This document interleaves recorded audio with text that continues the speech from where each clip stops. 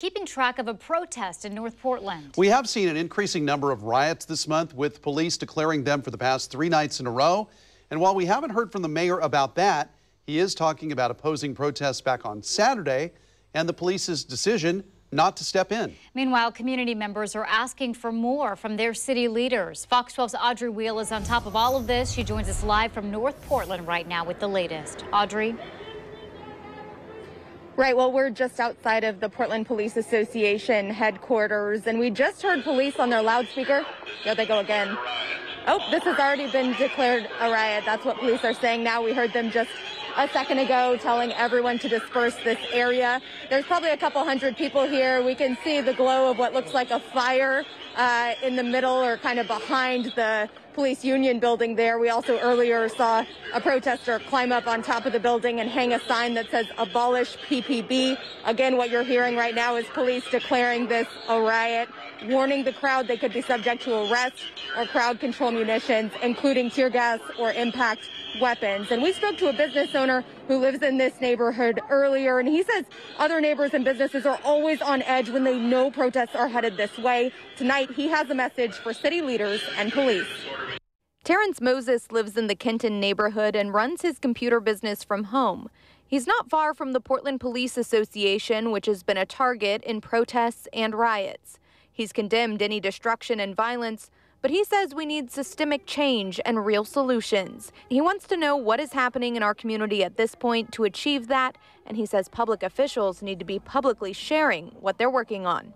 To our city leaders, your silence is just unbelievable. I cannot believe how silent you are during these particular times. You're unreachable, you're not saying much, and then when you do speak, you don't say anything. And he says there needs to be dialogue and interaction with demonstrators that works to keep things peaceful. Today, Portland Mayor Ted Wheeler didn't say anything about the riots and instead commented on protests between clashing groups Saturday, during which police did not intervene, citing the consideration that police have been the target of violence for more than 80 days, that both sides showed willingness to engage in short physical confrontations, and that police didn't have enough resources to step in. Where were you at? Where were you at? I don't buy you only had 30 officers and you was short-handed so you couldn't show up. What that seems like is because you had the support of one group who fighting for you, and because they was fighting with each other, you chose not to show up because they was in favor of you. The mayor today saying, I vehemently oppose what the Proud Boys and those associated with them stand for, and I will not tolerate hate speech and the damage it does in our city. White nationalists, particularly those coming to our city armed, threaten the safety of Portlanders and are not welcome here.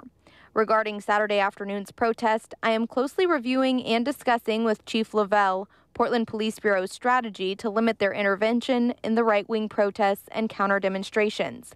We will share more information with the public. We are at a critical place where police officers are needed to intervene in protests where police officers themselves are the flashpoint. And that was Audrey Wheel reporting. Last night, police declared a riot outside the North Precinct on Northeast Emerson Street. You can see rocks and other debris in the road there. Also, a few fires still smoldering. 23 people were arrested last night, and police did use tear gas. Today, acting DHS Secretary Chad Wolf tweeted, quote, 25 plus arrests in Portland in the last 48 hours. Now is the time for the governor to deploy her National Guard, send in Oregon State Police, or request assistance from the federal government. Portland law enforcement is doing what they can, but he says they need help to proactively address violence, end quote.